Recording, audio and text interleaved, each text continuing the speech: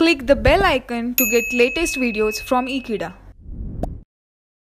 Hello friends, today we are going to see a single surface finishing operation which is lapping, how it is carried out and what are its specifications.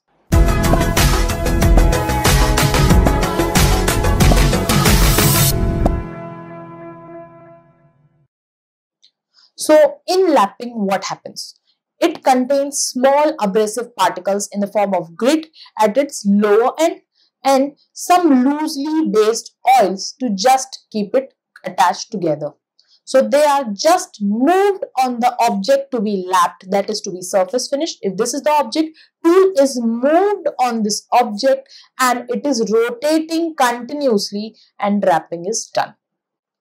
So lapping can be done to obtain high efficiency, and the material of the lap, which is the lap tool, is made up of soft material like copper, etc.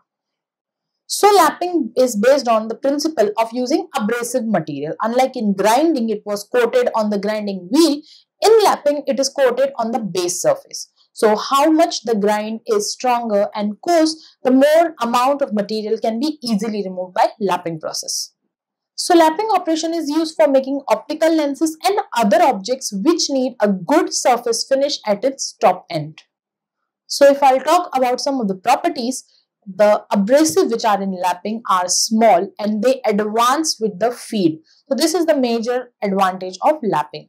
Also, they have the property of hardness, which is to a prescribed limit so that they do not break or damage the material to be lapped.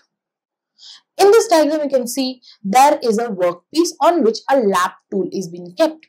There are also some abrasions in the form of grit at the lower end of that workpiece, and lapping is done on the whole workpiece by the process of spindle movement in the rotary action.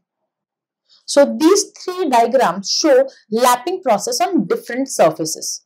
One is on a normal surface, second on a flat surface, how lapping is done on a flat surface. But in the third picture, lapping is done on a cylindrical surface. So in this diagram, you can see there is a spindle, there is a lap tool, and also abrasions are attached at proper position so that workpiece can be easily lapped.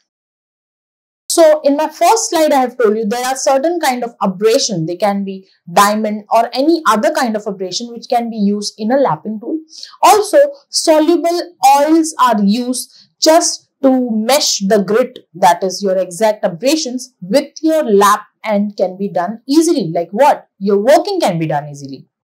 And also there are certain parameters which affect your finishing process as well as your grain, is the size of the grain, how bonded they are, and what are the exact abrasions used. Thank you for watching this video. Stay tuned with Ekeeda and do subscribe our channel Ekeeda.